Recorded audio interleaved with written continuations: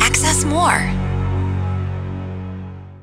Welcome to the Candace Cameron-Bure podcast. I'm Candace. No matter who you are, life can feel like a roller coaster, but in the beauty and the chaos, life is full of love, joy, and kindness. Welcome to the Candace Cameron-Bure podcast. I'm Candace, but this podcast isn't about me. It's about you. I'm here to introduce you to some of my friends and to have open conversations about life's challenges, celebrations, and everything in between.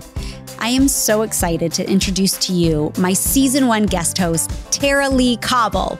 Now, Tara-Leigh finds so much joy in talking about the Bible, and that's why I asked her to join me today. She hosts the Bible Recap podcast, where she walks listeners through the Bible in a year, or 2, if you're like me. I can't wait for you to be a part of our conversations. Before we jump in, I want you to know about our favorite place for you to watch and listen to the Candace Cameron-Bure podcast, Access More. The Access More network is home to great shows from people like Christine Kane, Bob Goff, Lisa Harper, Torrin Wells, and so many more. And we're thrilled that season 1 of the Candace Cameron-Bure podcast will be available there too. To watch full video episodes of my show, go to accessmore.com, the Access More app, or you can follow the link directly from kindest.com. I'll also have a link in all of my show notes. And we're talking about God. We're talking about the Trinity, but in this week's episode, we're going to specifically talk about God the Father. Yes. And I just want to start out by talking about some earthly dads, maybe some TV earthly dads. Ooh. You've had some of the best of the best. Do you have anything you want to share with us about your TV dads? I've had some great TV dads over the years. Let's see. John Goodman played my dad in the movie Punchline. He was also on Roseanne and now The Connors, and obviously so many amazing movies. He was fantastic. Alan Thicke played my TV dad in a movie called Let It Snow. And Alan, of course, played my brother's dad on Growing Pains for, 7 years they were on that show. And Alan was great. I have such great memories of Alan. Tom Arnold played my dad in another Christmas movie. That was interesting. I loved Tom. We had some kind of like interesting stories. I'm like, dare I tell some of them? I don't know. Of course, the most beloved dad that I ever had on TV was Bob Saget. And I miss him dearly. But he wasn't just a great TV dad. He was one of my closest friends, which was incredible. And that's why I miss him so much. But I feel like Bob was more of a friend than my dad, because I feel like some of the things that I did with Bob, like I wouldn't do with my dad. Like going to rock concerts and going to, not clubs, but just, we used to like drive around and listen to music with some of the other cast members from Full House. And he was like my older friend that was really cool. Yeah. That would make me cool. Yeah. So like you said, more of a friend, less of a dad. Yes. And like, it sounds like you guys had an incredible relationship. He was a good TV dad and a good person. Yes. And your own dad took you to church for the first time. Do you have some fun memories about your earthly dad who actually you are related to genetically? Yes. So I love my dad. My dad's name is Robert, and we are very close. We have a little thing in our family because I have 2 older sisters and an older brother. I'm the baby of 4, and I'm number 1. To my dad, I am number 1. So do the others know that? Yeah. They don't always agree with that, but they know that I'm number 1. And then sometimes if my dad is, not happy with me, he's like, okay, number 2. And I'm like, knife in the heart, knife in the heart. What do I have to do? I need to be number 1 with him all the time. But he's always said like, of all the kids, I get his humor. My dad has kind of a very dry, sarcastic sense of humor, and I love it. And he will talk about stories fixing the house. My dad was a public school teacher for 35 years, but he's also been like the handyman for our home and everyone. And so when he goes and fixes a light switch, my mom gets bored of looking at the light switch. So I will always happily go look at the light switch and see the mechanics behind which he did it, and then repainted and scrubbed the surface around it, and how much brighter that light is now. And if you look at the sheen off of this versus that, and I just listen and I love it. Okay.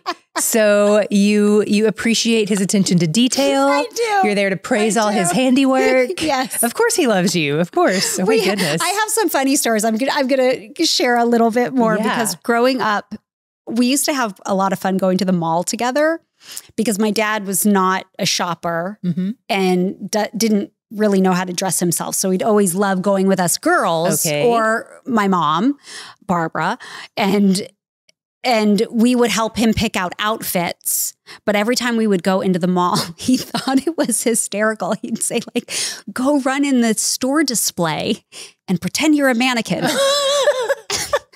But it was like every store we passed, he'd be like, go be a mannequin, go be a mannequin. I don't know why. It made us all laugh. And then we'd buy him clothes, and then we'd put color-coded dots on the back of the tag so that he knew if this color shirt had a red dot and he found a pair of pants that had a red dot, those matched. What? Or if they had the gray dot and this, if they didn't have the same color dot, he couldn't wear them together. Listen, you need to market that idea. That is a brilliant, you're in the clothing industry. You have a whole clothing line. You should put dots in the tags. Let people know what matches. I know. Your dad was onto something. Was that his idea? Or? I think it was my mom's. Brilliant. Yeah. Brilliant. What about your dad? So I am the youngest of 6. So we're both youngest. 3 boys and 3 girls in my family. And my dad became a Christian shortly after my parents got married. And he became... like he thought he was a Christian before and then realized, I guess, that he wasn't a Christian and he became a Christian. Wow. And it was, from what I hear, I wasn't alive then, but just transformative for him. It became the focal point of his life. And so my dad was the person that I remember being so annoyed by how much he loved God as a child, because what that meant was, at the gas station, he would go to the full service pump so that there would be a guy there to like pump the gas. And my dad would have like 5 minutes with him to share the gospel. Or he would like park the car at the far end of the parking lot and make the guy push his groceries to the far end to have that time. Wow. We would leave for church so early on Sundays because we had all these people to pick up. And if we saw anybody walking along the road on the way there, he would stop and roll down the window and invite them to jump in and go to church with us. No way. And so I'm like, sitting on the laps of strangers on the way to church because my dad is just so gregariously inviting people to church and talking about Jesus. And we were just like, I remember one time we were sitting at a gas station. It's hot and got to turn the car off so the air's off. It's the summer. And one of my siblings is like, what is taking so long? And somebody else goes, Dad's sharing the gospel again. It was just like, oh, he's talking about Jesus. Yeah. So it was, but it's one of those things that that's who he is. Yeah. And it's just a part of the fabric of my father. And he's still that way to this day. Wow. Like he had to go for heart surgery and he's in there like talking to the nurses about Jesus. Like it's just who he is. Yeah. And I've become much more endeared to that over time. So, yeah. I love that. I guess I could follow up just about my dad in a Christian sense that because I shared, he took us to church for the first time and was not a man of faith. Yeah. And my dad is a Christian and loves the Lord, but it took him many, many years. I think he was the last one in our whole family. Wow. Yeah, he has a very unique perspective, but he went from not believing at all to then like leading preaching at a prison ministry. What? And having like 3 Bible studies at the house. And we're like, this is awesome. I love that. Yeah. I have a soft spot for prisoners. So I love that he did that. Yeah. We both had really good dads, it sounds like. You've had multiple good dads. Yes. But I know that for a lot of people, that's not their story. Like for a lot of people, they don't have a father that they would consider good. And some people can't even identify who their father might be. Like their father's been absent, or maybe they don't know who their father was. Yep. And so I know for a lot of people that's been that can be really formative in how you view God the Father if you don't have a good earthly representation of that. Yes. And as good as our fathers have been, they still fall short of representing the goodness of God the Father. Like he's the perfect father that other fathers should try to live up to. But the good news is for people who don't have that good father on earth, he can still father you in the way that you should be fathered, in the way that he desires for you to be fathered. And so like, that's for anybody who's listening or watching who you don't have the dad who has loved you like that. I'm so glad to know that God the Father can father you in those spaces, in those vacancies, in the voids. Because I know it can be a hard thing to latch onto. Absolutely. And I'm looking forward to you sharing more about that, because I do have some very close friends that have either no relationship with their dad, have had abusive relationships with their fathers. So it's hard to even, you can learn about God the Father intellectually, but it's still a very hard bridge to gap when you haven't felt that physical or in-person fatherly love. Right. I love everything about Christmas, and Great American Family Channel is the place to find your new favorite holiday movies all year round. You might be wondering how to watch Great American Family Channel. You can text Christmas to 877-999-1225 for more details. And for you Full House fans, they have all the Full House and Fuller House reruns too. Text Christmas to 877-999-1225. Okay, so let's talk about that. Can you tell us the distinction between God the Creator and God the Father? Yes. Yeah. So what's interesting about the many beliefs about God is that some people view him as like the ruler of the universe, and some people think of him as the creator of the universe. And he is both of those things. But the primary word that he has given us to identify for him, God the Father, is Father. That's the name he wants to be known by. And what's so cool about that is how relational it is. We're not just creations, we're children. And there's something much more beautiful about that. Like, I'm sure you have 3 kids. Yeah. I'm sure you value your 3 kids more than anything you've made. Like, more than anything, absolutely. You know? Like, and there goes into you go into a whole different protective gear too when it's your children, that you will do anything and put your own life on the line for your children. Yeah. Exactly. Crazy exactly. Over any other human being. That's one of the reasons it's such a beautiful image, is because we do see in the story of God that very thing happens. But one thing that's kind of cool is, we talked in the last episode about how God has existed from eternity past. And for a long time in eternity past, there wasn't creation. There wasn't a world. There wasn't humans. There wasn't the universe. There was just God from eternity past. And so even before you have to create to become a creator. So even before he created, he was still Father. He was always first and foremost Father, always relational. It's more about being than doing. It's all about the relationship that he's in. See, and having a good relationship with my father, that immediately connects me. And I'm like, oh, he's a father. Like, that's amazing. And I immediately think of words like he's protective. He's looking out for my best interest. He wants what's good and right for me. He's going to guide me. So I naturally have a really good inclination when I think about him as God the Father. Yeah. And for those people, the listeners or viewers who haven't had that, who don't have that earthly aspect to connect to, or maybe they don't have children of their own to be able to relate to it from the other vantage point, think of what the Father you always dreamed of would be like. And that is God is the best example of that. Even better than what you can dream about. And so I love that he's given us that term to let us know how relational he is and how much he wants a relationship with us, and that was his intention when he created us. He was Father before he was creator. And I just think that really helps set us up to understand him quite a bit better.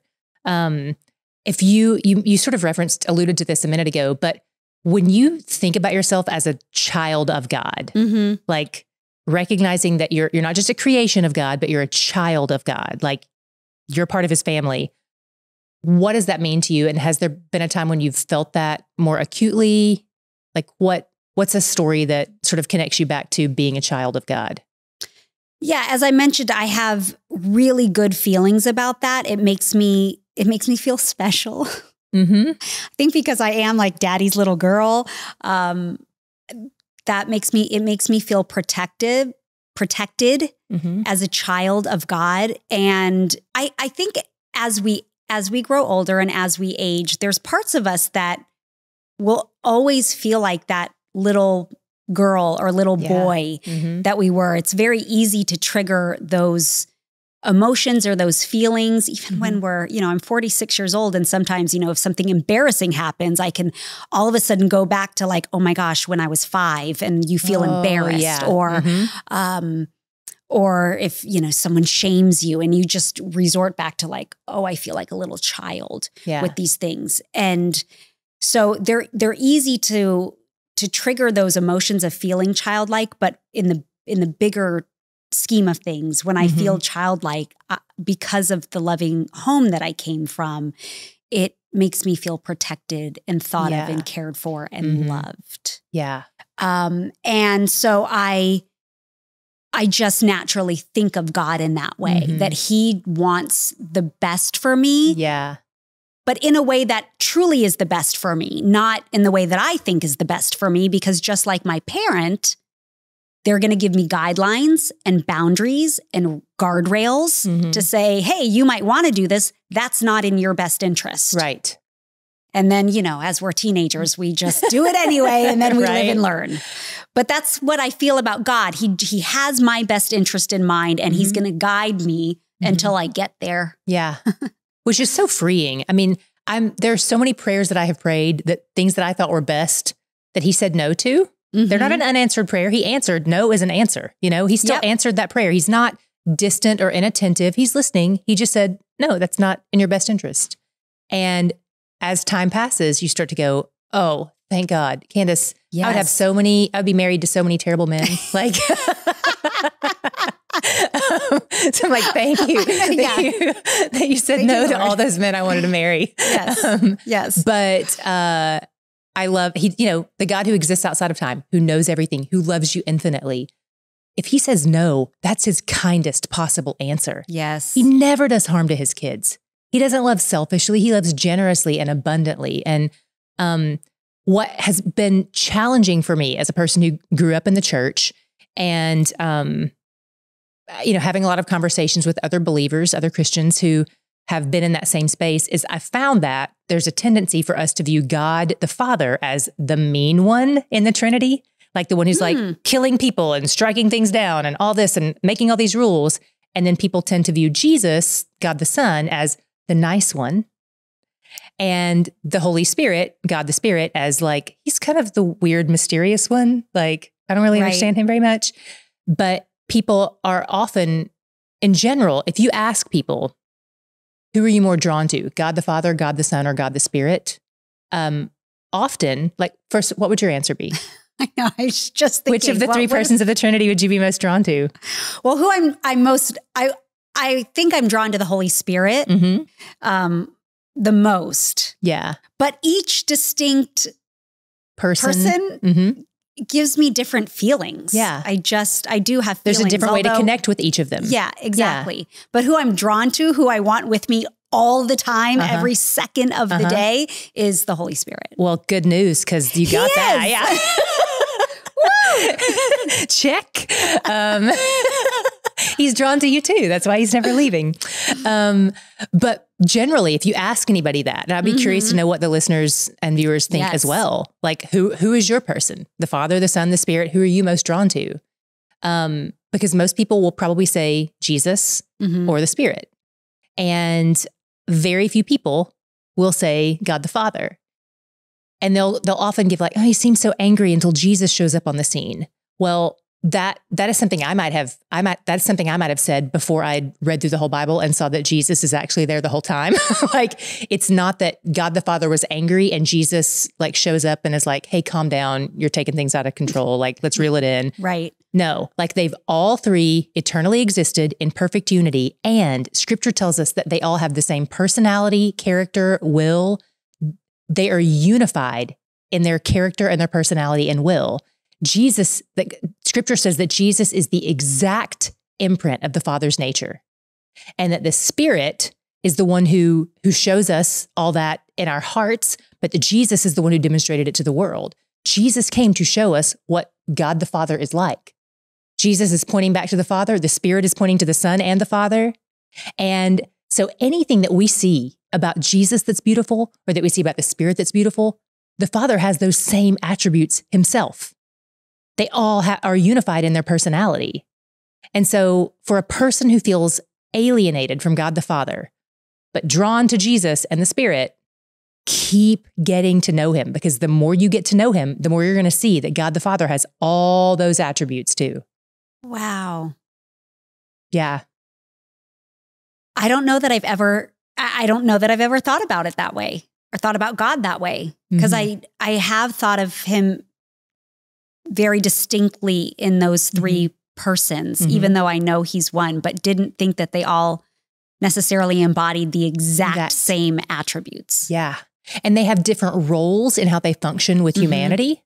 So that's what, in one of the ways that's how they display their distinctness, is they contain the same attributes, character and will, but the way each person acts out of that will is different, but it's unified. So creation, God the Father gives the creation command.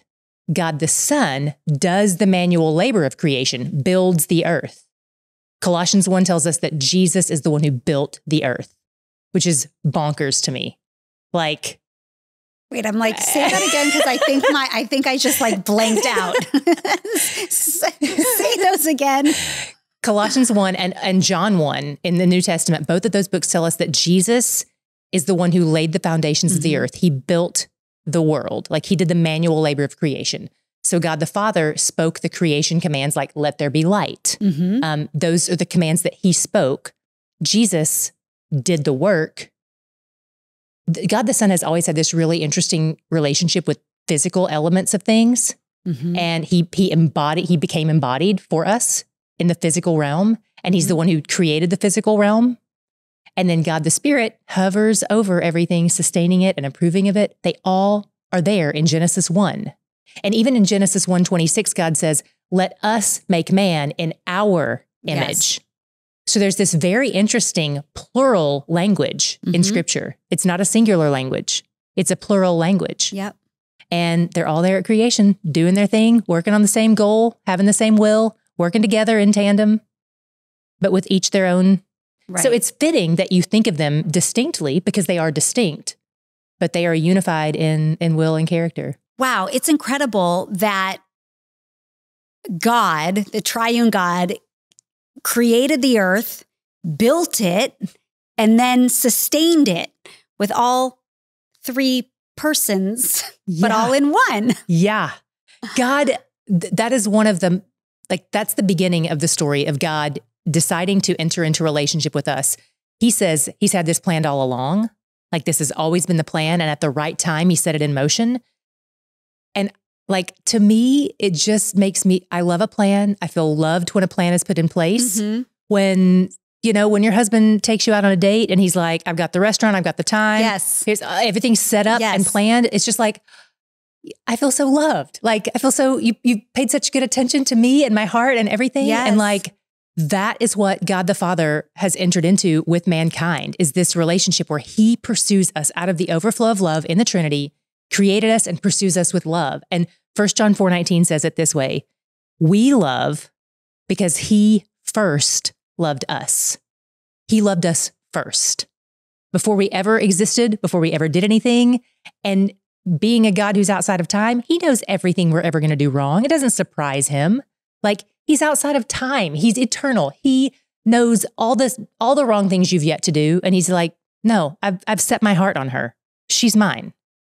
He pursues us out of love. And it's just the most winsome thing in the world to be pursued by a loving God, and to be able to get to love him in return is the greatest joy of my life. It sure is. Oh, mine too. Okay, it's time for our scripture memorization, although I think we need to memorize that verse that you just shared with us. That 1 John 4:19. Because God first loved us. Yes. Okay. But let's go to our planned scripture reading. This is from 1 John 5, verses 1 and 2. So we're adding to it today. Everyone who believes that Jesus is the Christ has been born of God, and everyone who loves the Father also loves the one born of him. This is how we know that we love God's children, when we love God and obey his commands. Wow.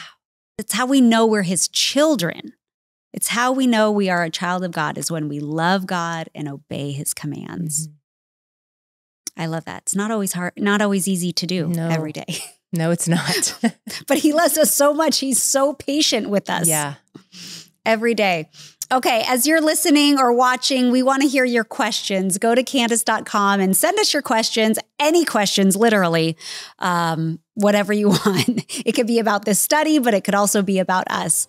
So at the end of this podcast season, we're going to host a special private live stream where we read your questions and we get to answer them and interact with you. And you'll get early access details through my weekly podcast email. So bring your questions to kindest.com, and you'll also see a link where you can buy Tara-Leigh's study, He's Where the Joy Is. I highly recommend it, that we are talking through this season 1. Until next time, be grateful all day, every day. This has been a Candace Cameron-Bure podcast, a production of Candy Rock Entertainment. Some of the products and services mentioned are paid promotions. Any advice should be confirmed with a qualified professional. Opinions and ideas are for entertainment purposes only and belong to Candy Rock Entertainment. All rights reserved.